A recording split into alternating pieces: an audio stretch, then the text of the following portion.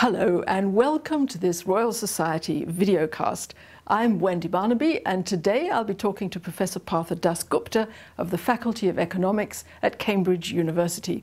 He's written an article in the 350th anniversary issue of Philosophical Transactions of the Royal Society B, and it's called Nature's Role in Sustaining Economic Development. It's about the way economists think about sustainable development. Now, Professor DasGupta, you contend that the current way of thinking about economic development is flawed because it doesn't take natural capital into account. So what do you mean by natural capital? Yes, if you ask an economist what kinds of assets are involved in production in an economy, he or she would mention reproducible capital, manufactured capital goods like buildings, roads, machines, equipment. He will also introduce the notion of human capital, skills, education, health, because better health, better education creates more output. It's more productive, so that's another kind of capital asset. Then, of course, there's the more abstract kind of capital assets which the Royal Society is so good at producing. Knowledge. It's not tangible, but of course it makes things happen. But mostly we economists have ignored natural capital, by which I mean all that stuff out there in nature which produces goods for us. Ecosystems, for example, coral reefs in particular, mangroves, farmland. Farmland is included. It's sort of almost inevitable. But many of the services that farms produce, or farmland produces, forests produce, are not taken into account. You mentioned forests there, so let's think about how this might work in practice. If you had a government that allowed private companies to fell timber in forests at the head of the uplands in a watershed, how at the moment would we take into account the value of those services that the timber would provide? Typically we don't. It's the timber that's, a price is attributed to the timber as log, building material. So if it's exported, I mean, the example you've given is very telling because Malaysia is deforesting in a big way, as is Indonesia, in the uplands. And much of the timber goes exported to countries like China, some to India maybe.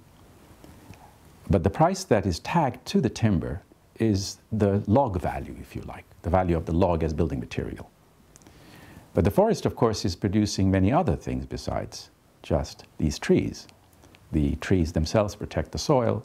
That in turn protects downland farmers or downstream farmers, fishermen downstream. Each tree contributes very little, but the totality of trees can play a significant role. And that service, the ones that's the downstream farmers enjoy, is not taken into account when the costs and benefits are estimated about the value of a forest. And so we're selling those trees, we're in fact underpricing those trees when we sell them. We are underpricing those trees, and the irony of it is that if it's an export example, then it's in effect a transfer of wealth from the exporting country to the importing country. And what's worse is that some of this wealth is really that is enjoyed by, or owned, if you like, by some of the poorest people in the country, the farmers downstream or the fishermen downstream. So it's a very odd, I think unacceptable state of affairs. So how might we make a better job of all this? I mean, if you take sustainable development as your goal, how might that influence the way that we calculate national wealth? Well, there are two types of questions one wants to ask. What should be done? That's one class of questions we always ask. Another is, what's going on? How do we assess whether things are all right or not? The latter set of questions concerns sustainable development. So when you ask whether development is sustainable, you're not asking, should we accept this project or reject that policy? You're asking, how is the world doing? Or how is the country doing? Or how is the region doing? Or how is the household doing? The units of the economic unit could be one of anything, actually. So the question is, what index do you look at, study, to see whether things are not winding down, so to speak? And what some of us have shown is that the right index is not GDP. It's far from it. It's something like the wealth of a nation. And to estimate the wealth, you estimate not only the stock of manufactured capital and human capital, but also natural capital.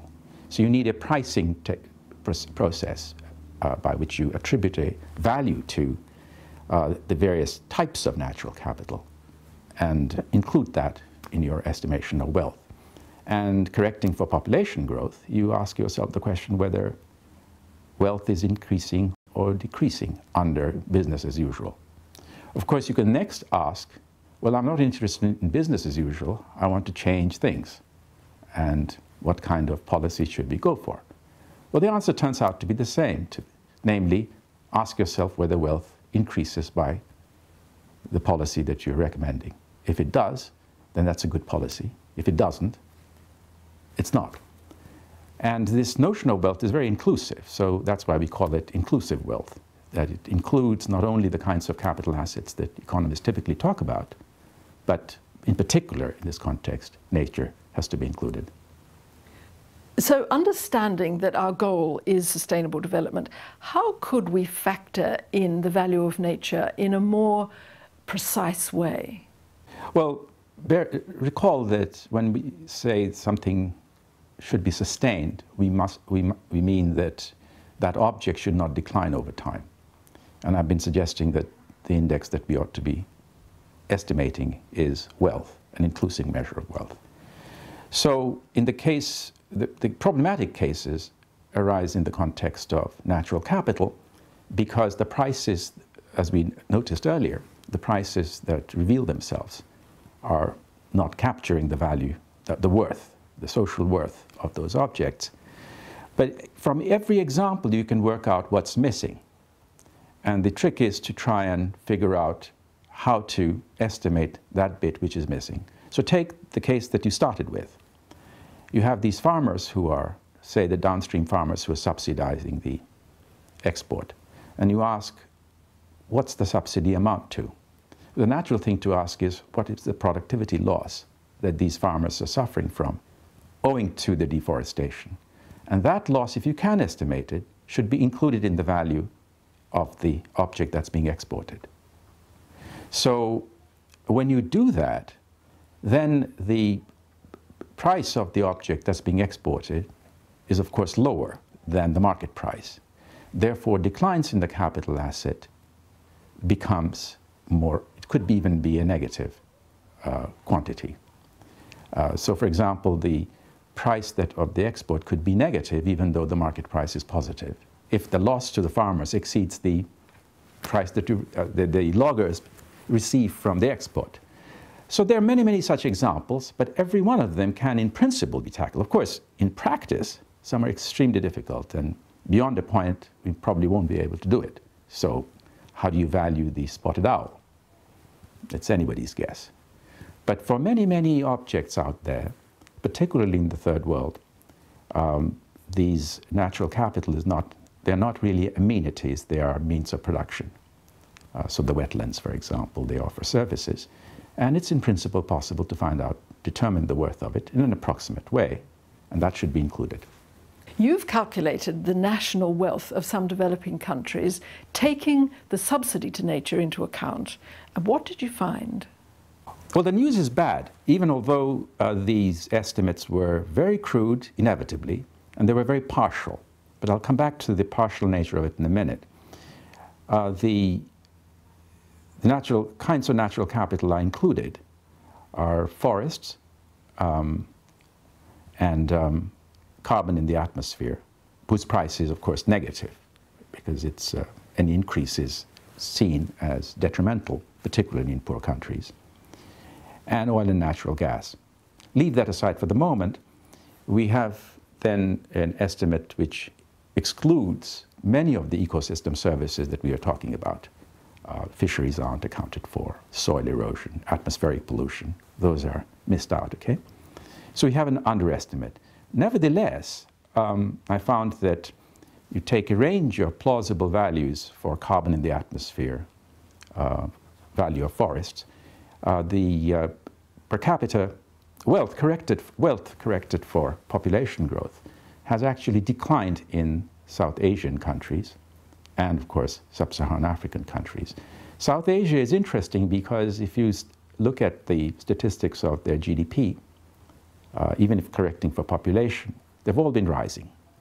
So staring at those statistics would suggest that the development path has been pretty good. But if you look at wealth per head, they seem to have declined over the last 30 years. But if I may come back to the missing items, sometimes when you know the direction in which the missing items would go, then missing them actually reinforces your conclusion. It doesn't conflict with them, because we have reasons to believe that many of these ecosystem services have gone down, although we haven't measured them. And we also have reason to believe that atmospheric pollutants have increased, although we haven't measured them. Now, if each of those components is a negative input into the wealth changes, and it's already negative, then what you're missing out are some negative terms. So if you had included them, things would have looked even worse. Okay. So what do you conclude? That we should have been valuing nature? We should have been taking nature seriously for a long time, or since a long time. We've, both development experts and government officials and political leaders have ignored nature. It's not been part of the agenda of economic thinking. And I should say, my colleagues haven't taken it seriously either. So it's not as though the economists have been banging on about nature. Few of us have, though. The theory, economic theory, taking nature into account is now in pretty good shape. We've been working at it, a number of people, over the last 30 years. So the economics of natural capital is on a par with the economics of human capital and other things. And we've also integrated it with the rest so that we have a pretty comprehensive way of thinking about the progress and regress of nations and how to assess policy. But the empirics of it have lagged behind hugely through neglect. And so we are about 30 years behind schedule. Thank you, Professor DasGupta, very much indeed. Thank you, too, for watching. That's all from this Royal Society videocast. We hope you'll join us again.